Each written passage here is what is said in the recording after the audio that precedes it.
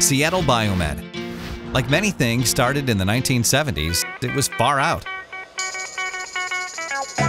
Nearly 4 decades ago, as the nation focused on celebrating its bicentennial, and long before anyone had coined the term global health, Dr. Ken Stewart was busy in his Issaquah laboratory, pioneering a new approach to the study of infectious diseases. What was this radical new concept? That fostering collaboration between scientists and utilizing powerful technologies to share information would succeed in creating more effective treatment and preventative vaccines for infectious diseases. Pretty groovy, man. And as time would reveal, an idea that would change the world. The go-go 80s rewarded those with bold ambition, and Seattle BioMed was no exception. Throughout the decade, diligent research resulted in groundbreaking discoveries that advanced the fights against malaria, TB, and other deadly diseases. Discoveries that included the advent of RNA editing and dramatic advances in microbiology. These successes garnered widespread attention, establishing Seattle BioMed as a world leader in the burgeoning field of global health. But this early progress was offset by the rise of HIV/AIDS, which opened another area of urgent focus in the study of infectious disease. In the 1990s, events transpired to turn the world's attention on Seattle.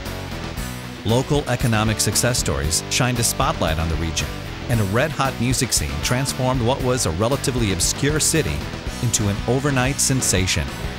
As a leader in the growing global health movement, Seattle BioMed was changing as well, developing partnerships and creating ever greater opportunities for collaboration and exploration.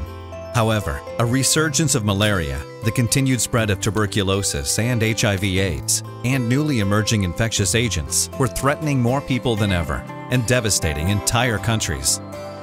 Consequently, the need for basic research had never been more critical, and Seattle BioMed was positioned at the center of exciting and revolutionary changes within the scientific community, just in time for the new millennium. For Seattle, the year 2000 marked a watershed moment that was more than a date on a calendar. A confluence of technology, scientific knowledge, and philanthropy was giving rise to a network of organizations that held greater promise for impacting global health than at any time in history.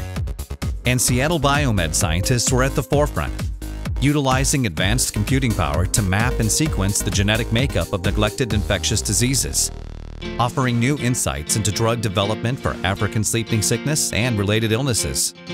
Needing more room for growth, an innovative, state-of-the-art facility was built in Seattle's South Lake Union area, breathing new life into the neighborhood. This unique, LEED-certified building nearly doubled the amount of dedicated laboratory space, attracting brilliant new talent, allowing our tuberculosis and other research teams to grow and collaborate in ways never before possible. Seattle BioMed formulated a promising new approach to the creation of a desperately needed malaria vaccine. And that brings us to today. As we mark our 35th anniversary, we can look back with pride at all we have accomplished, knowing that our discoveries lay the foundation to save millions of lives and improve the health and wellness of billions more. Now, with the bold incorporation of systems biology into Seattle BioMed's pioneering scientific approach, we have renewed our commitment to the revolutionary spirit at our core. Once again, we find ourselves leading a movement at the threshold of change, poised on the cusp of important new discoveries that will transform every aspect of biomedical research, training, and global health advocacy. It cannot be otherwise, as the task ahead is no less daunting than it was when our journey began. Each day brings new challenges. Each challenge spurs a new breakthrough, and each breakthrough carries us one step closer to a world free from the burden of infectious disease.